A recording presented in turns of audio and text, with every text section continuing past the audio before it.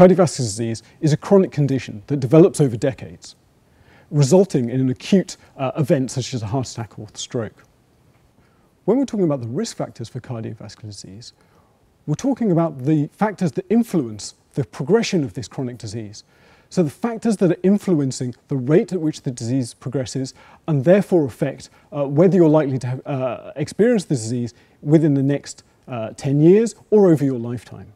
Cardiovascular disease is the biggest single cause of death in the developed world.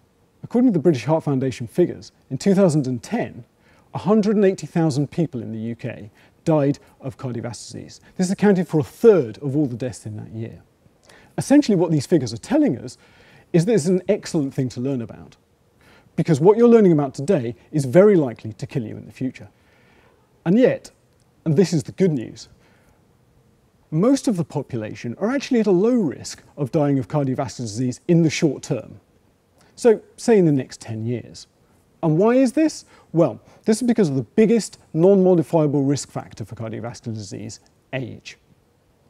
If we look again at those British Heart Foundation figures of 180,000 people dying of cardiovascular disease in 2010, of those 180,000 people, 133,000 of them, so 74%, died of cardiovascular disease over the age of 75. So age is the single biggest risk factor for cardiovascular disease, and you can do nothing about it.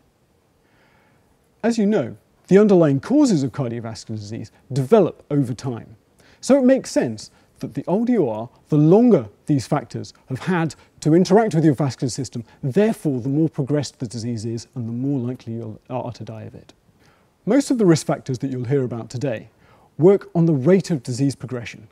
So they shorten the time it takes for the disease to develop, and in other words, they will kill you quicker.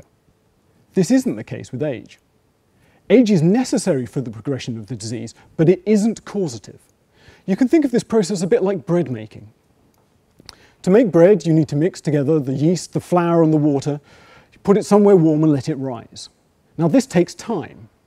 You can alter the rate at which this dough rises. You can put in more yeast.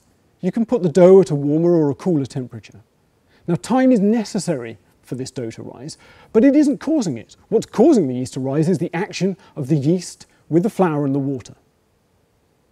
It's the same for cardiovascular disease. Age, per se, is not causing cardiovascular disease. What's causing cardiovascular disease is the interaction of a number of factors, a number of risk factors, over years and decades.